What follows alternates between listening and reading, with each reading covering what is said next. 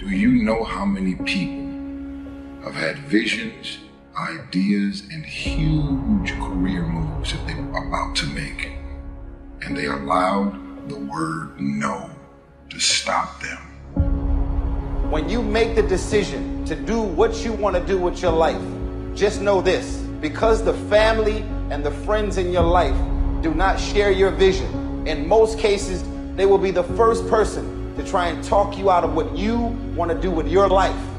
But know this: only those that can see the invisible can do the impossible. People that don't have any dreams for themselves, they tend to be dream killers. They'll laugh at you.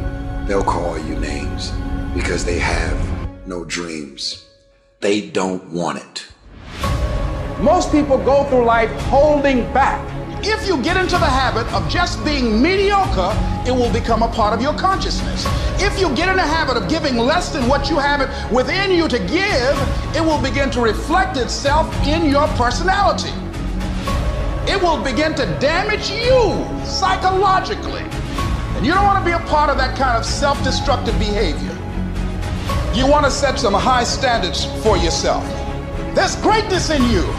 And you've got to learn how to tune out the critics outside and the critic inside.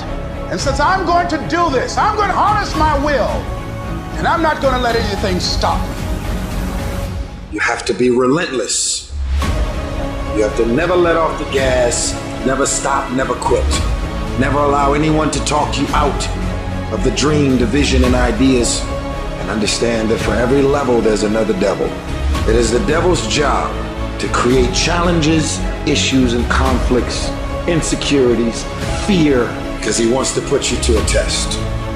But I can tell you now, I piss the devil off every day because I just don't stop. And the devil is so mad. This fucking guy, doesn't matter if he gets sick, it doesn't matter what happens to his money or his finances, every time he gets out of his bed and he's on a mission to get it done. And as you begin to look at your life, decide that you're going to start working on that dream. You're going to work and nurture that idea. Now, there will be people that will criticize you. There will be people that won't see it for you. But I say to you, don't let nobody turn you around. You don't need anybody to understand it. You don't need anybody to approve you. You don't need anybody to say, go ahead on and do it. If you get that, that's fantastic. If you get that encouragement, that's great. But I say stand up within yourself boldly and say, this is my life. I'm controlling my destiny.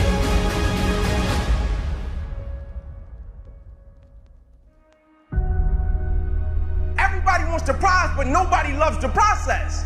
Everybody wants to be a champion, but nobody's willing to put in the work that it takes to be a champion. Everybody wants to hold up the trophy and say, man, I did it, but nobody's willing to put in the work that it takes to do it. I love the process. I love the thought of working for what I want. And I firmly believe you're never supposed to wish for it more than you're willing to work for it. Your expectations never supposed to exceed your effort. But a lot of people, they wish, and they're not willing to work. And the great thing about life has a funny way of testing all of us and seeing how bad we really want what it is that we say we want.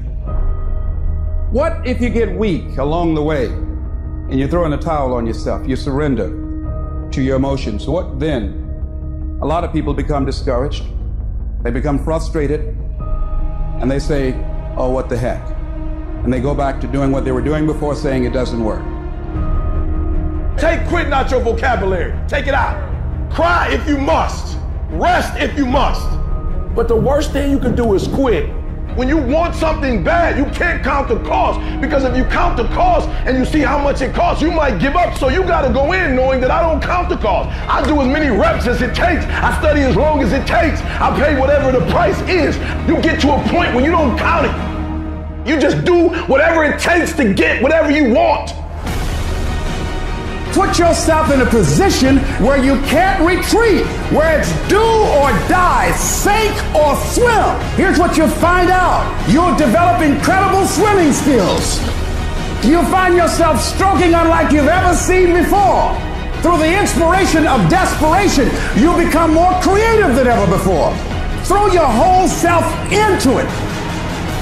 So as we look at the future, we can decide that from this day forward, as I look at all the dimensions of my life, looking at myself mentally, emotionally, and spiritually, I'm going to do all I can do to develop me. When you leave, what you fighting for? What's your legacy? What you gonna do? You say you a champ, but do you practice like a champ? You say you a champ, do you fight like a champ? You say you a champ, do you have the mentality of a champ? The universe responds to the man or woman that refuses to be denied. You've got to be willing to stand there and face disappointment, not have support, doubt yourself sometimes, be rejected again and again and again, and refuse to turn around until life gives it up. Nothing can resist a person that has that kind of commitment.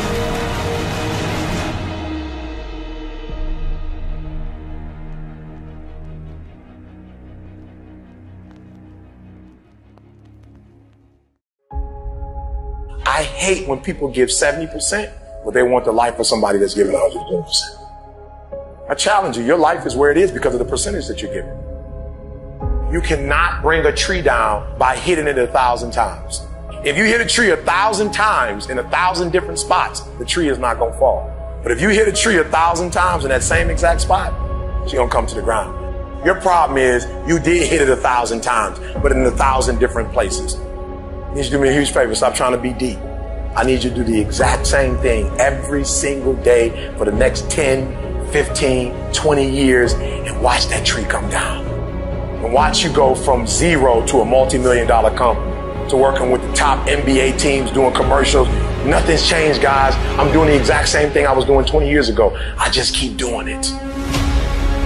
And your problem is you're not intentional and deliberate. You wake up on Monday and you might be strong, but by Wednesday, are you hearing what I'm telling you? You're not intentional and deliberate. You are hoping that the best is going to happen to you, and the best never happens to you. You got to be intentional and deliberate, whether you're making money or not making money. You got to decide that you're going to do something, and you got to do it every Monday, every Tuesday, every Wednesday, every Thursday. The problem with some of you in this room, you're not intentional and deliberate. You're a good person that just hopes the good stuff is going to happen to you. There's only two ways you can be. You can be the person who learns a little bit, who does a little bit, and then who decides that this really isn't for them and moves on to something else and repeats that cycle over and over and over again. Or you can be the person who's committed. You can be the person who says, this is going to fucking work no matter what happens. No matter how frustrated I get. No matter how angry I get. No matter what happens in the world. No matter what. I'm fucking doing this. Those are the people that are going to win.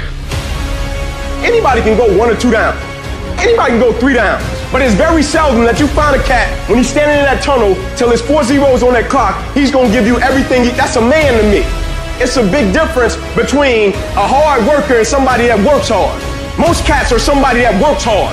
If the situation and the circumstances what they want it to be, they're going to come out and they're going to act accordingly and they're going to give you everything they got. But a hard worker, regardless of situation, regardless of circumstance, regardless of what happened, I'm going to show up and I'm going to give everything I got to it because I'm working for something that's totally different. The question becomes this: can you be committed to the process of what you're doing without being emotionally attached to the results of what you're doing? I'm talking about grit. I'm talking about endurance. Just having more stamina than they got. In order to get to the next level, you gotta sacrifice. You gotta take risks. You gotta be willing to do by faith whatever you're asked to do. Listen to me, there are no shortcuts to success. There are no discounts to success. It's always sweat.